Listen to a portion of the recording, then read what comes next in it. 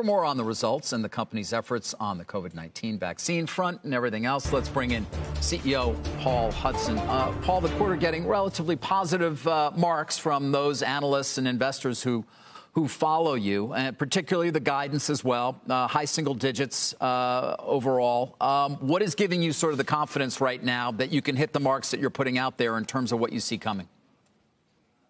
As you said, we've had a very strong quarter one, both in sales and a very high performance in EPS.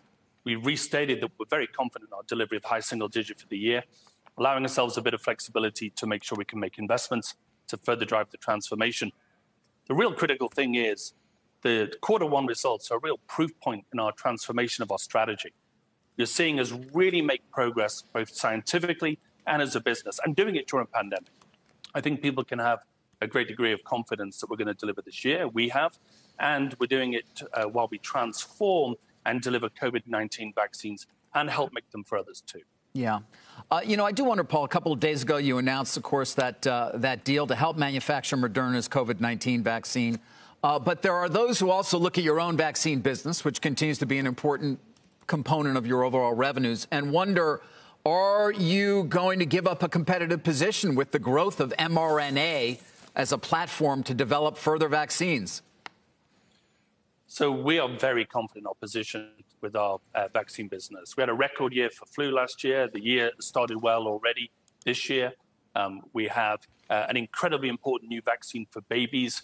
You may have heard recently this week about RSV, and that's the number one cause of hospital admissions for babies in the United States, 50,000 a year, over 2 million visits to the pediatrician. We'll bring forward a vaccine to make sure, a treatment to make sure that they don't have to go through that. On top of that, we're partnering with other companies, as you've sort of referenced, because we're a purpose-driven company, and we have to make sure that we do what we can to bring these COVID-19 vaccines forward at the right time, because, you look what's happening in the world. We're not there yet.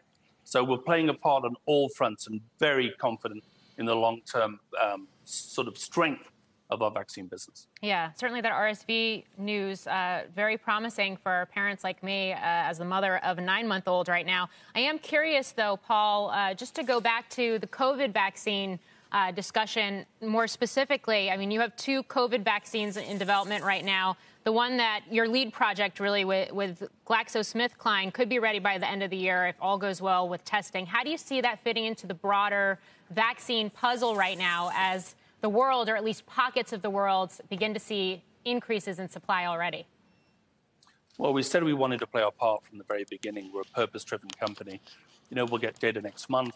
Will be available towards the end of the year. It's simply not done yet. You've seen it, the challenges that we face in distribution as an industry, just trying to get on top of this thing, the tragic events that unfold in India. We're going to play our part. And remember, as we get to the end of the year, people will be thinking about their third shot and how to maintain the protection for the onward years. We're going to be there with both platforms, and we're really going to contribute. And we feel we need to. Shepard Smith here. Thanks for watching CNBC on YouTube.